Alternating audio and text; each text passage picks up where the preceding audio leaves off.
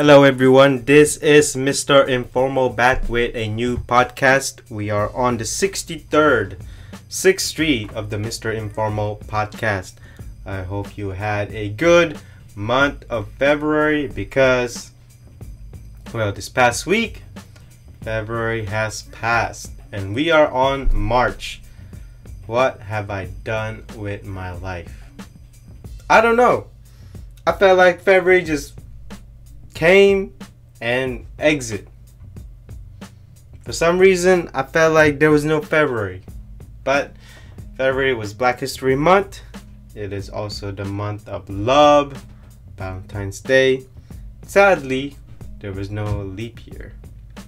So, we are on the 63rd edition. Don't forget to add me on Instagram. That's Mr. Informal, MisterInformal. And check out my website at mrinformal.com. That's mrinformal.com. So we have 4 topics for today. Number 1, Payless shoe store. It's closing up shop. Number 2,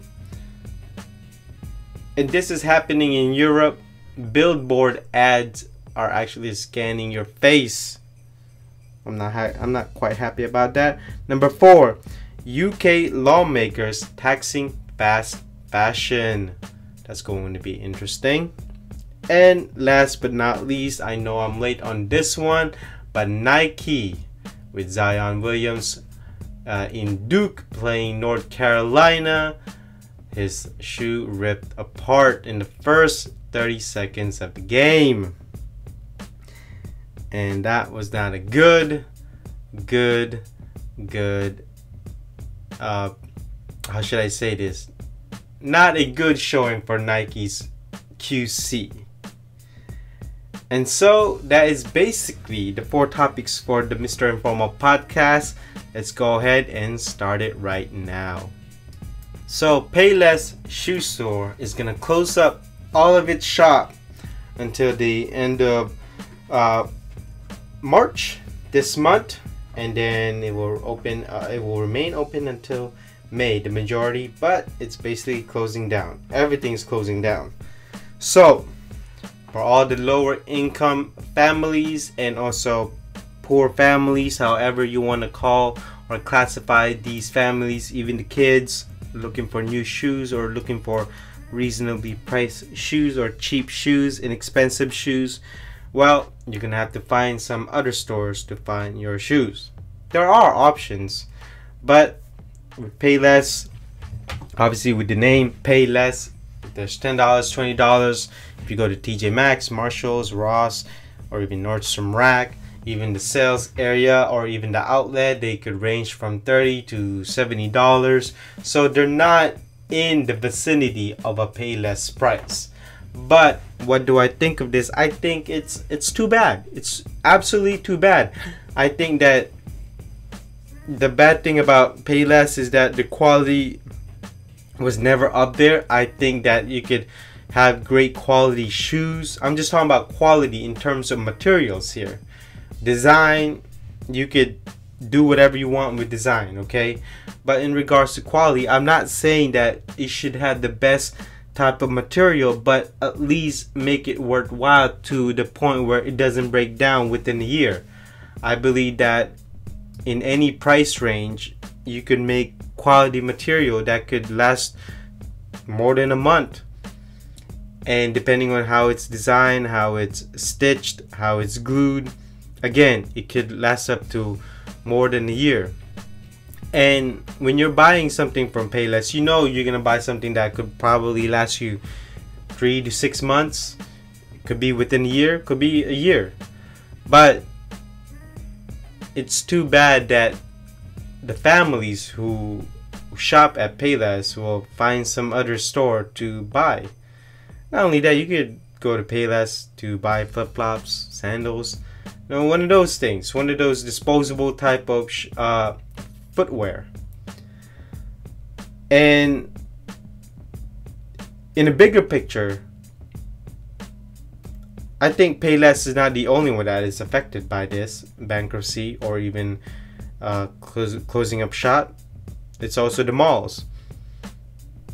I mean, I would not be surprised if Foot Locker, Foot Action, Champ Sports, Chic, or any type of shoe store, especially Journey, is gonna close up shop. I never understood about Journey. I think Journey is so, I don't know what it is, but I just don't like going to that store. Whether it be the customer service, whether it's just too much shoes, not enough sales, or just not enough good quality shoes that you see in there. And going back to Payless, the retail location are not even that good. Plus their brand recognition is just so bad that nobody even wants to go there. I've been to Payless. I don't really care about the brand recognition, brand reputation, but their brand recognition is just so bad to the point that no middle schoolers, no high schoolers would even want to go there. But if you are just, look, if you are a family that is in low income or poor or live paycheck to paycheck, then go over there. Nobody should be ashamed. And I believe that Payless should have should have been better at adapting to the market needs. Should have upgraded their materials and qualities, their workmanship. Not only that, should have also created a better retail environment, because their customer service is just bad. The people who they hire are bad. I'm not saying all of it, but the majority, it's almost like they just don't have an idea. And not only that, their retail space is small. I mean, what can you buy in Payless that you could get your size in? I mean, I bet they only have 5 quantity per size, and then that's it. And then they kind of wonder, oh, how come nobody's buying a shoe? Well, you only have this much. I always wonder, are they doing a data analysis to where they stock more of this size because this size is what a lot of people buy, or people have the majority of the consumer have this shoe size or feet size? I always wonder that, because as you know, when you go to Payless, you see these big sizes. Could be 13, 14, or even 12, or even size 11. Size 11 is actually quite common, so that's not bad. But again, if you're buying sneakers or just some throwaway shoe, I'm not sure Payless should be the type of place that you buy your flats, your sneakers. But if you're going to a concert and you want to buy a throwaway shoe, then yeah, you go to Payless. But that goes back to the environmental effects of it. If you're gonna buy a shoe and then you're just gonna throw it away after one day of concert use, what's the point? Now you're basically throwing away waste. So it goes in circles. I'm not really sure why Payless is closing. I don't know what's the main reason, but for some reasons, I think there are multiple reasons as to why they are closing down. And for some reason, I would not be surprised. So I'm looking at this article from The Guardian. The title is, "Are You Being Scanned? How Facial Recognition Technology Follows You Even As You Shop." So this is in Europe. It looks like could be the UK or somewhere, whatever it may be. It says Westfield Smart Screen Network. Oh wait. Now hold on. So the beginning of the article. No, I'm sorry. This is actually in Australia, not in Europe, Australia. So if you shop at Westfield, you've probably been scanned and recorded by dozens of hidden cameras built into the center digital advertising billboards. The semi-camouflage cameras can determine not only your age and gender, but your mood, queuing up to tailored advertisements within seconds, thanks to facial recognition. Westfield Smart Screen Network was developed by the French software firm VVD Back in 2015, their discrete cameras capture blurry image of shoppers and apply statistical analysis to identify audience demographics. Mood is particularly valuable insight for advertisers, revealing shoppers' general sentiment towards a brand and how they feel particular stores at certain times of the day. Unlike gender and age, mood is harder to determine, sitting at around 80% accuracy. Wow. There are now more than 1,600 billboards installed into 41 Westfield centers across Australia and New Zealand. Wow. Unbelievable. So they have the hidden cameras or camouflage cameras in billboards in Australia, and there's 1,600 of them, and they're scanning your face, basically analyzing your mood. I am not okay with this. I believe that this is, unless it's given my consent, this is basically how when people are recording outside, video recording, and there's people out there, hey, you can't record me, are you gonna block my face? It's basically that's it. But in this case, since it's hidden, no one knows. And I want to know if there was a consumer consent, there was a actually vote on this, because this is absolutely maddening. And not only that, they're selling your mood or the analysis that they get to the advertisement. So who gets the money? I want to know who gets the money. Do I get the money? Do Australians and New Zealanders get the money? Well, whatever it may be, I'm pretty sure it's going to trickle to America and all over the world. And hopefully there's protests on it, because I'm not quite fond of this. Man, how many more do we need our data to be sold out to advertisement? Whether it's facial recognition, what we surf on our phone, who we talk to, what kind of things we look in the social media, what kind of things we talk about. I mean, damn. It's like information overload. Overload, not overlord.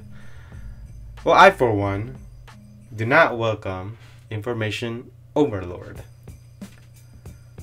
But look, this is just crazy. I mean, is this what the future going to look like? They said blurry images, but looking at the article, I mean, it doesn't look blurry to me. I mean, they can say whatever they want, but cameras are getting better, clearer, they're getting faster, they're getting tinier.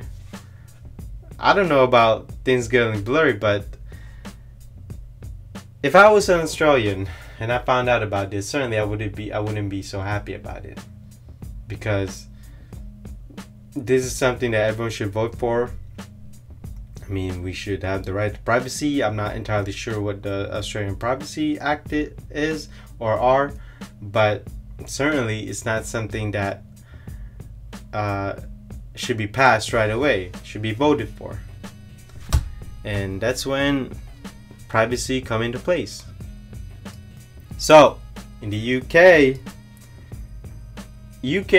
lawmakers, actually no, let me just get specific. British lawmakers are taxing fast fashion. So there's an article in Reuters.com titled "British lawmakers call on government to put an end to throwaway fashion." When they mean throwaway fashion, could be fast fashion. So a cross-party group of British lawmakers recommended on Tuesday, this past Tuesday, that brands and retailers in the fashion industry should pay a penny per garment, 1 cent per garment, to fund better clothing to waste collection following an 8-month inquiry into the sector. So check this out, right? The British buy more clothes per person than any other country in Europe. Are you serious? The report published as a result of the inquiry noted while around 300,000 tons of textiles waste are sent to landfills or incinerators in the UK every year. Not only that, the fashion industry is a big business in Britain, worth 32 billion pounds. That equals $41 billion in 2017, and employing 890,000 people in retail, manufacturing, brands, and fashion design in the country. Wow. So what do I think of this? I think this is great. A penny per garment? Why not? It's only a penny per garment. I'm pretty sure that these brands are probably making up money sweatshops or not safety regulated factories. So they should pay, these fast fashion should pay for them, whether it be Zara, Target, Walmart, H&M, Forever 21, Urban Outfitters. The list goes on and on. ASOS, Topman, Topshop, whoever, whenever. And this should not even be in the UK. Screw it. Just make it the whole UK, or even make it the whole world. That way, yes, we can say it's penny pinching, but it can make a difference. You know, building more incinerators, maybe building a plant that can recycle garments. Heck, why not these brands just make their products into 100% cotton? Now, obviously, there's going to be effects of that, but if it's made of polyester, you know that's made of fossil fuels or even plastic, same with nylon. And there's even towels out there and other accessories that are made of recycled plastic fibers. Again, it's still plastic, so nature can't just degrade it right away. It takes a long time to biodegrade man-made goods. So the article also continues, aside from the penny charge to fund better waste collection, the committee called on the government to implement tax reforms to reward companies that design products with less environmental impact to favor reuse, repair, and recycle of garments. That's a pretty good plan. It also recommended lessons to design, make, and mend clothes should be on the school curriculum, while sales tax on repair services should be reduced. Hey, that sounds like a reasonable plan. And obviously, we're living in a throwaway society. I just talked about it in the Payless subject. We buy it, we throw it away within 1 month, within 1 use, 2 uses, whatever it may be. But I believe that this is the kind of plan that should be applied all over the world, not just in the UK, not just in America, all over the world. Alright, the last topic for today is Zion Williams' shoe ripped apart in the first 30 seconds of the game. I know I'm late on this one. This happened 2 weeks ago, but Nike stock fell down. Not only that, it was a must-watch game, college basketball hoops between Duke and North Carolina. As you know, they are rivalry. So we get to see the shoe get ripped apart. It was a PG shoe, Paul George shoe. Even Paul George had to call up Nike and say, hey, what happened here? I mean, this was not a good showing for Nike. I mean, you can see in the social media, the memes, the meme, however you want to call it. I mean, so this is what I mean, is that the shoe, when deconstructing it, it was only held by glue. So as heat and pressure goes up, the glue starts to get soft, and then once you slide, especially in basketball, you slide a lot, you move a lot with your feet, your shoe can easily get ripped apart. Or even during the game, I've seen it. I mean, I've seen it even in court. And Nike stock fell down just a little bit. But was that the reason? I don't know. But it could have been. It could have helped. And I think the quality of a shoe is always in question here. No matter how good looking the shoes is, the quality is. Not only that, it's a signature shoe, and the prices could be $120 to $150. It's a PG shoe, Paul George shoe. And when kids sees this, obviously they can say, oh my goodness, I don't want to wear that because it might get me injured. I might get a leg injury from this. And I just paid over $100 for this shoe, and it's only being held by glue. Well, then there's a problem. Nike said they were looking into it, and then there's a special case, but you can certainly tell that Nike is going to modify, reconstruct, trying to find solutions. They're going to revise their quality control and their manufacturing and design, and especially construction, as to how the shoe is made. They could find a better sticking glue for one of those crazy glue, I guess you can say, or some certain type of epoxy, whatever it may be, just to make sure that this does not happen again, especially on a signature shoe. And the thing is, their runners seems to be better made than a lot of their signature shoe, which I don't understand. The runners are actually much cheaper. Now, I'm not saying that Nike is a victim of this. Adidas go through it too. Under Armour, I mean, Fila back in the day, even Starters back in the day.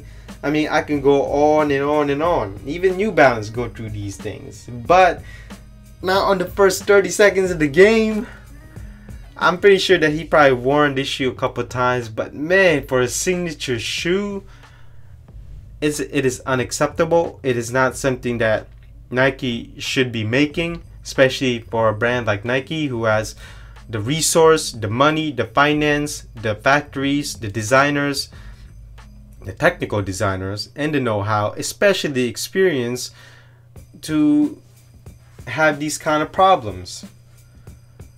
And obviously it was amplified because it was a must-watch game between Duke and North Carolina, and former President Barack Obama was there. So seeing this, well, it was one of those, the wrong time, at the wrong place, or you can even say the right place to have this happen. Hopefully, I do have Nike shoes. Hopefully, Nike absolutely take this in consideration and absolutely revise their technical know-how and their construction to make sure that this does not happen again. I mean, imagine, like I said, imagine if you're a kid and you see this, and especially parents, you see this and you ask yourself, what kind of shoes is that? You know what? I'm not buying that for my kid. No way. And Nike will see themselves losing dollars, and that is when things become a chain reaction. And so that basically concludes this podcast of the Mr. Informal 63rd edition podcast. That's 63. I hope you learned something today, and if you have any further comments, let me know down in the comments below. And don't forget to check out my website at mrinformal.com. That's MRINFORMAL.com. And follow me on Instagram, MISTERINFORMAL.com. Whew, I thought I lost my train of thought over there. And I will see you in the next Mr. Informal podcast. Bye-bye.